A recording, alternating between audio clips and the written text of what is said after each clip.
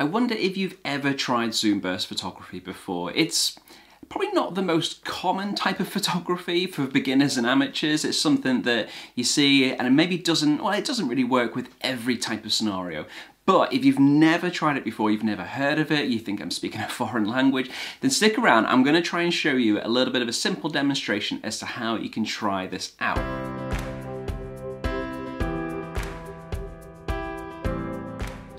So a zoom burst photography, what are you going to need? A zoom lens. That's pretty much the kind of the ins and outs of it really, but you can get different types of zoom lenses. I've used some before which are electronically operated, sometimes the kit lenses where you actually just have a button on the side where you can zoom in and zoom out, a little bit similar to compact lenses.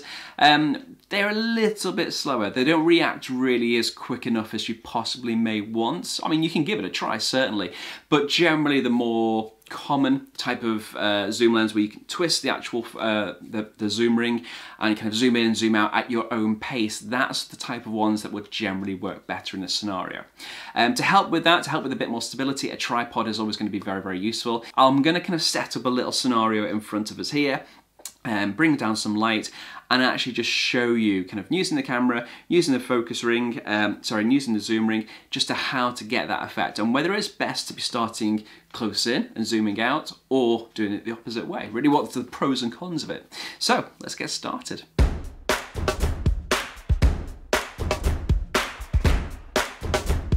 So I've got myself set up here. You may just have to ignore the fact that I'm on a different camera up here now and I've had to switch over just because I've got the most appropriate zoom lens here and I didn't have for that camera there, and this cable itself here is effectively running my microphone, so ignore those aspects. Otherwise we've got ourselves set up and I found a little fidget spinner. I've just balanced a couple of batteries behind it. I thought it'd be a nice kind of bright colourful element to kind of use as our main prop, let's say.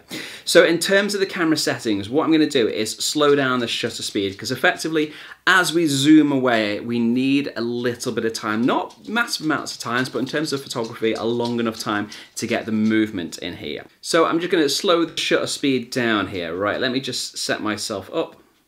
I'm going to bring it down to around about, let's try around about 1/3 of a second or so.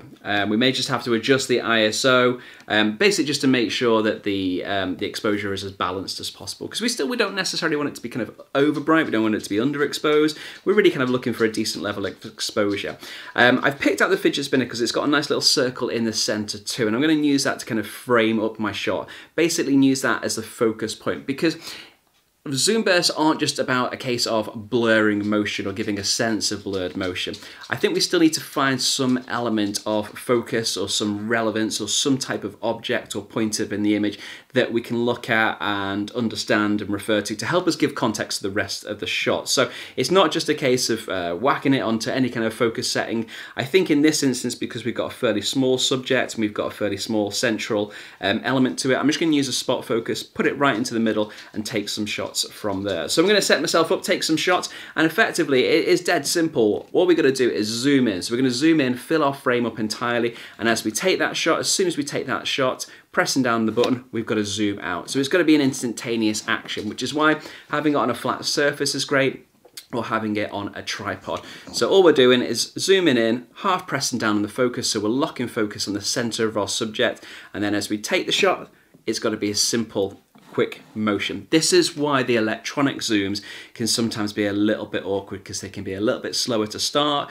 You may therefore need a longer shutter speed to help with that, but they are a little bit jerky. And there you can see there's going to be a little bit of movement in the camera itself when we take it. But if we can try and keep that as stable as possible, try and use as fewer fingers as possible. Don't really want your whole hand moving it. Just a couple of fingers if you can, just to sort of zoom in, keep them in position, and then zoom out. Just try it a couple of times over. You can even try it invertly by starting off wide and then zooming in. The effect itself may not be as powerful. Generally starting in and then coming out works a little bit better to bring out those speed lines, those lines of motion as light is being dragged towards the wider lens. But give it a go either way. Hopefully you'll enjoy it and you'll find it kind of quite useful, because you can try it wherever you go. You really, really can. All you need is that slightly slower shutter speed, something fairly stable in terms of whether it be a tripod or a surface, and a good solid subject that we can kind of pull out those lines of motion. But I hope you enjoy it. Give it a try.